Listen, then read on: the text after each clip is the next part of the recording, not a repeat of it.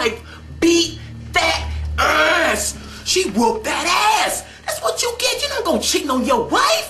What the hell is wrong with you? Once you get married, you marry for life. You gave vows. What the hell is wrong with you? That's right. She messed that ass up. She got on the hood.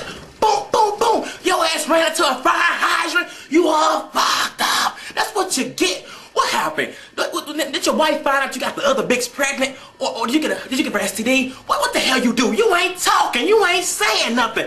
That's why everybody's speculating. Say something, or we just gonna come up with our own conclusion. That's what your ass get. You need your ass whooped for being stupid. You stupid, Tiger Woods. You stupid, stupid, stupid. And that's why you got your ass beat. And now you have to cancel one of your golf games because you can't play because your ass is sore. That's what your ass get for cheating. And then you're cheating on your wife with a ugly bitch. What the hell is wrong with you? Now I bet your ass won't cheat no more. Lesson learned, bitch.